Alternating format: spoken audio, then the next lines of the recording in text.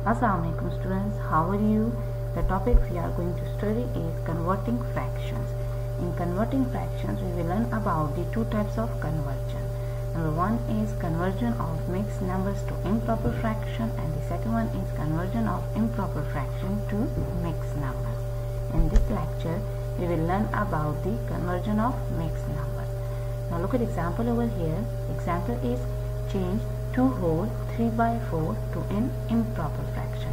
While converting mixed numbers into improper fraction, keep this rule in your mind. Whole number multiply by denominator, then bracket, plus numerator, then whole divided by denominator. Now the example is 2 whole 3/4.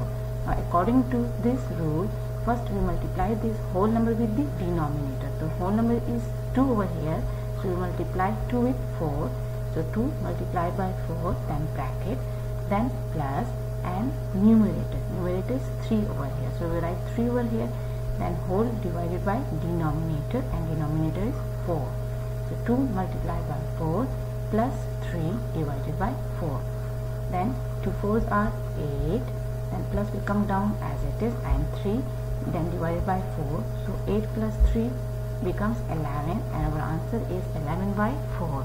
Over here is 11 is greater than 4, means numerator is greater than denominator, so it represents to improper fraction.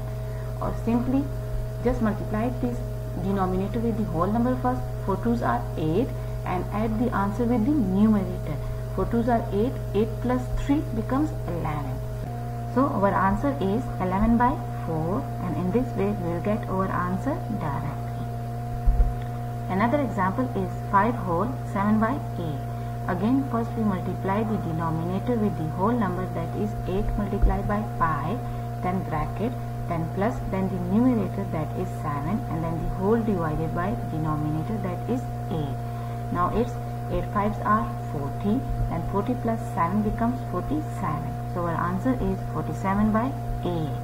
And if we want to do this question directly, so we can do as 8 5s are 40, 40 plus 7 becomes 47. So our answer is 47/8.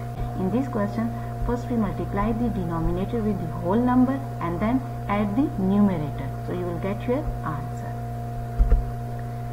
Now your home task. Question is change each mixed number to an improper fraction. Part A is 2 whole 4/5, part B is 3 whole 2/8, part C is 12 whole 2/3, and part D is 5 whole 2/9.